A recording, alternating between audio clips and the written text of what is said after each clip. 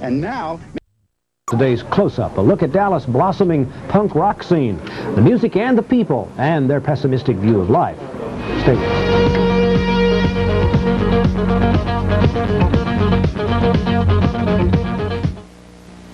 Sometime. And punk, principally when it comes to dress or music. The two aren't necessarily one and the same, but they are definitely related. New wave is more chic, sophisticated, and acceptable. At its root, though, is punk. Hardcore, raw, and distasteful to some, both when it comes to dress and music. Punk also is a loose term for the latest youth movement in this country. In tonight's Close-Up, Kay Vinson takes a look at a segment of Dallas' punk scene.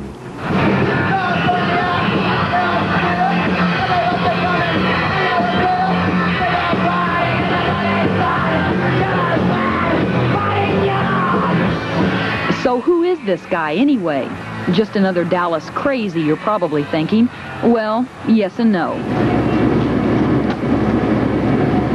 I've been unemployed quite a bit, but you know, now I'm making it. I'm making food. I'm cooking. I love it.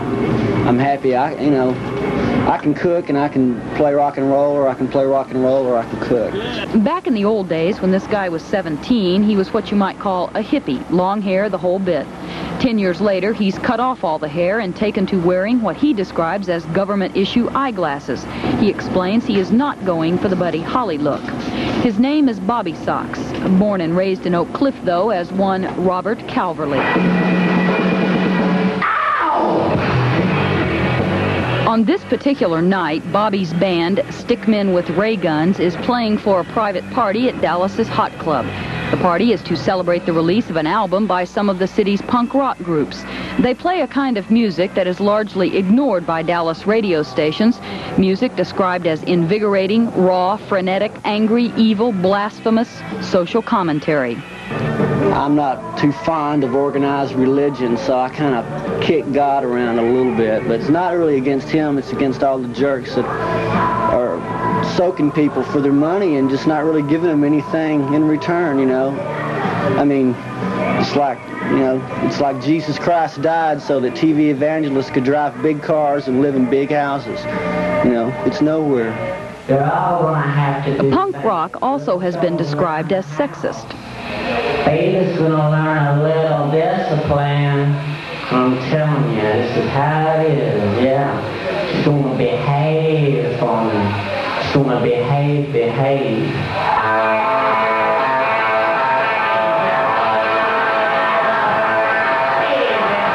Band members say their music is not sexist or evil or blasphemous, but that it is sarcasm in its purest, most stinging form.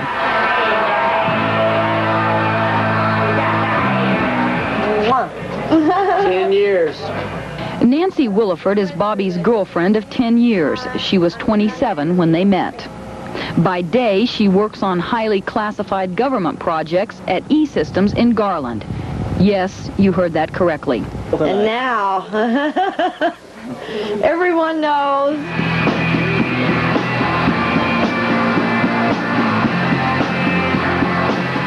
Bridget Hingle is 23 years old and works for a paint store.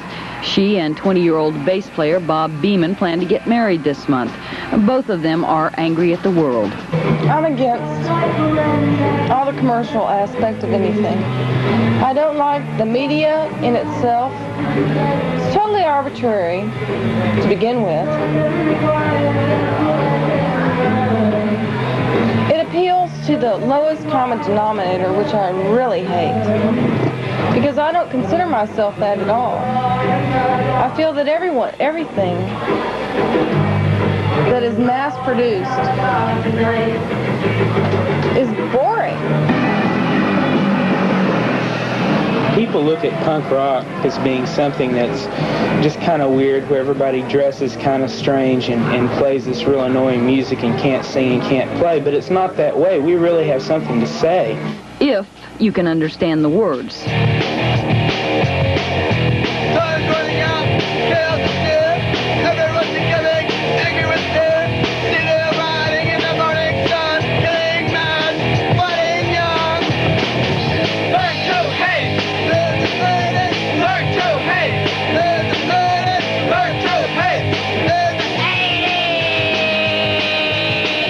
everybody's always been able to generally feel that they could live the rest of their life with some degree of certainty. I don't think you can now. Clark Blacker is 32, a typesetter. His wife is 28 and works at United Press International. Drummer Scott Elam is 29 and owns a drapery business in Arlington. Well, now that you've met Scott and Clark and Bob and Bridget and Bobby and Nancy, let us introduce you to Neil Caldwell. He's 31, a graduate of Greenhill, one of Dallas's more prestigious private schools. He plays in a Dallas punk rock group called NCM, short for Non Compos Mentis, Latin for Not of Sound Mind. He smiles when explaining that. Caldwell also owns a record store in Oak Lawn. He smiles again and calls himself a subversive capitalist. Not surprisingly, he's in the business of producing albums for local punk rock groups, like this one by The Devices, a band whose members are students at Southern Methodist University. And yes, you heard that correctly.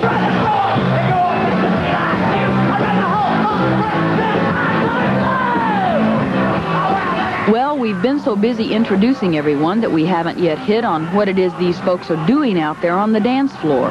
If you don't already know, it's called slam dancing. Some describe it as a loose example of fun or simply the latest dance craze to come along. But most do agree it is a bit more dangerous than the twist or jerk ever were. Regardless, it symbolizes the latest movement of America's bitter and disillusioned youth, angry, frenetic youth who preach against commercialism and reverently embrace a burning pessimism. Their music, though, is catching on, which translates into big bucks down the line and lots of mass-produced punk rock music. Somewhat ironic for a movement that so abhors commercialism. Kay Vinson, Channel 8 News. Jack Kerouac lives after all. On tomorrow's Close-Up...